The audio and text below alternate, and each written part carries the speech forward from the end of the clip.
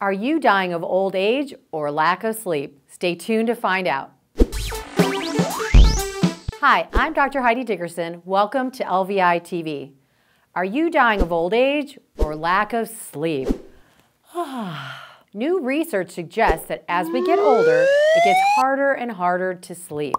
Changes occur over the age of 30. That seems young. Why, God, why? Basically, the research showed that from your 30s on, we have a harder time getting into our deep sleep. This is also the time that we start showing signs of aging. Have you ever heard someone say, I felt I was at my peak in my 20s or in my early 30s? Maybe they also said that was when they looked their very best. Is this a coincidence? Well, if we're not getting to our restorative, reparative stages of sleep, something has to give. Our bodies are going to start to break down. Non-REM sleep is very important to us.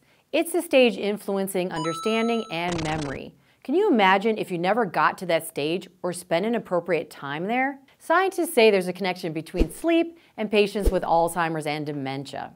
Interestingly, the director of the Sleep and Neuroimaging Laboratory at the University of California, Berkeley, says there remains a debate as to whether older adults need less sleep or if they cannot generate the needed sleep. He concludes they do not have a reduced sleep need, but instead an impaired ability to generate sleep. They suffer from unmet sleep need. Think of the last time you were awake for an abnormal period of time. How did you feel?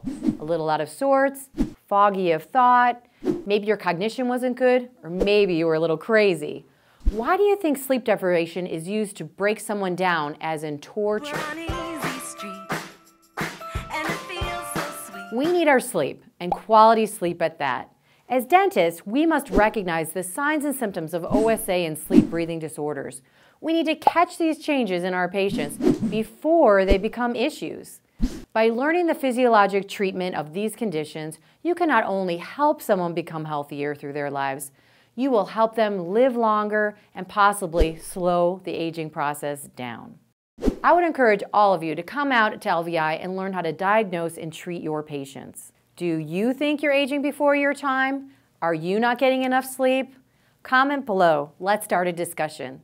Thank you for joining us on LVI TV. I'm Dr. Heidi Dickerson. I did not know how to treat certain cases, and I definitely had patients that would come in that migraines. Did you know that all of these symptoms can be related to your bite? It's the muscles of mastication. Advil every day for headaches. I actually went to the emergency room one time in dental school.